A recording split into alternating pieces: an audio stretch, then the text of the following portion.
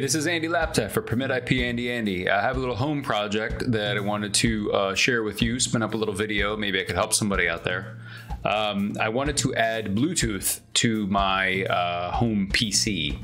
Why? Well, I co-host the Art of Network Engineering podcast, and for the year we've been doing the show, I have these cheapo little $7 Amazon headphones, which are fine. They work fine.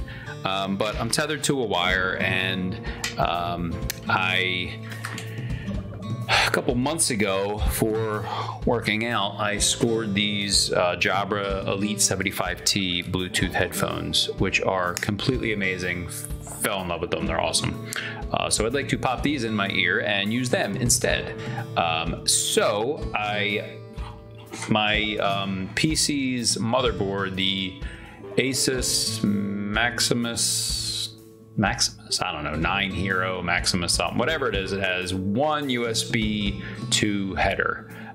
What does that mean? Well, USB 2.0 header is a connection on the motherboard that can provide power to something and can also help the something communicate with the system. I only have one USB 2.0 header in my motherboard, which is currently connected to a Corsair H115i water cooler. The USB 2.0 connection to the motherboard, between my water cooler and the motherboard, it lets me control things like the LED lighting on the cooler, which I don't really care about. More importantly, fan curves to keep it nice and quiet, because I do some studio work in here and I need it to be quiet. You can control the pump speed, whether you want it to pump more water or less. I have an overclocked i7 7700K chip, which runs at about 5 gig at max, and it gets pretty hot, so that's why I want the water cooler. But long story short, I found that to add a Bluetoothy to my PC, I could get this guy, little PCIe. It's for Wi-Fi and Bluetooth. I don't need or want the Wi-Fi. I'm a network engineer. I ran Ethernet to my office and I have hardline. I mean, why in God's name would you run half duplex wireless ever, unless you had to? I don't know. Some people do. So I bought this guy and went to install it and realized this requires USB 2.0 power, a header on the motherboard to power the Bluetooth portion of it. I will not be installing the Wi-Fi, but for the Bluetooth, I need that header. So I did some research and came across this NZXT Internal USB Hub. The box and I had a little fight, but it's in there, I swear. And what you get with that hub is it takes your one USB 2.0 header and makes 4 of them. It makes 4 little baby USB 2.0 hubs. You feed it power from a SATA connection, SATA, I don't know.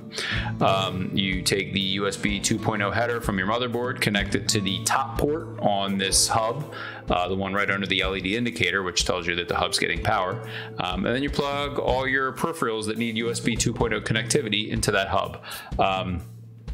So I'm going to install it. I'll show you how I do it, and maybe to help somebody. There is one cat out there. I found one video of how to install this thing and how it works, and maybe I'll put a link down there and give the fella credit where credit's due. But here's my attempt to install this and see if I can solve my problem and go from wired to Bluetooth headsets.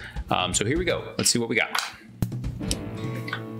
All right, so we'll see how this goes. This isn't the right lens for this kind of stuff, and I'm not even sure you're gonna be able to see this, but we're in my PC case, and down here, which you can't see because of reasons, there's a little, well, here, just pull it out and show you. Let's see. Got breaking things. Dear Lord. All right, well, I will show you once I get it out, but there's a little plastic dealio guy. He's my USB 2.0 header, and he has something plugged into it, which goes up to my water cooler right there. How's our focus? I don't know. This little cord here goes down around through that, plugs in down here onto my header, and takes up my only slot. So we're gonna do the magic with this guy, get him plugged in, get him powered in, plug my water cooler into him, connect the Bluetooth guy, and power it all up with this super duper USB 2.0 header. So here we go.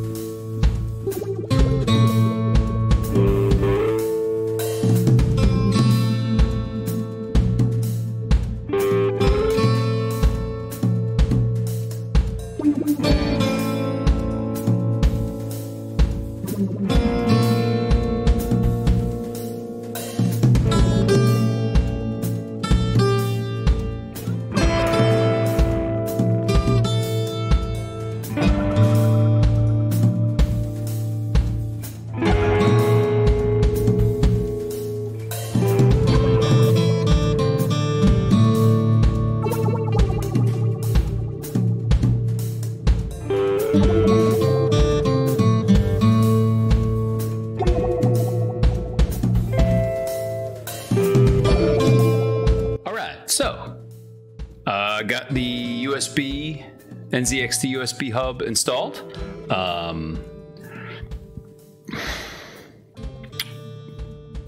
Did what I said I was going to do. Plug the water cooler USB into the hub. Plug the hub into power. Plug the Bluetooth card that I just installed into the hub. Turn the computer on. And let me show you what I'm looking at here. So, where? Here we go. All right, so the first thing I'll show you is that this little guy here is telling us that the water cooler is communicating with the system. This is the water temp in the water cooler. That is happening via that USB 2.0 connection. We can change the pump if we want, but it is communicating and working. And the system is communicating all the different temperature sensors in the PC over to this Corsair Link software. So even the GPU temp, yay. So the one thing I was worried about is working the water cooler, whoopsie daisy. And where was the other thing I wanted to show you? Device manager. So device manager, what just happened? There we go. Device Manager shows us that the Bluetooth is installed. This was not here prior to installing the card. And Jabra Elite 75T are my Bluetooth headphones that I wanted to install. If we look in my volume controls down here, one of my choices is the Jabra Elite 75T that I wanted. So water cooler working. Bluetooth card is working as evidenced in the device manager here. That's what you're seeing here. And I'm able to select my Bluetooth headphones here as an audio device, which is sweet. And finally, I will play some jams. Let's see.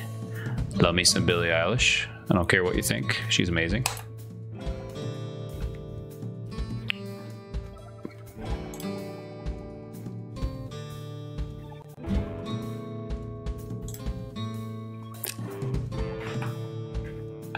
It's working. I got tunes.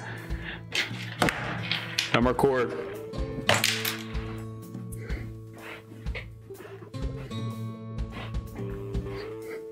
All right, so that's enough nonsense out of me.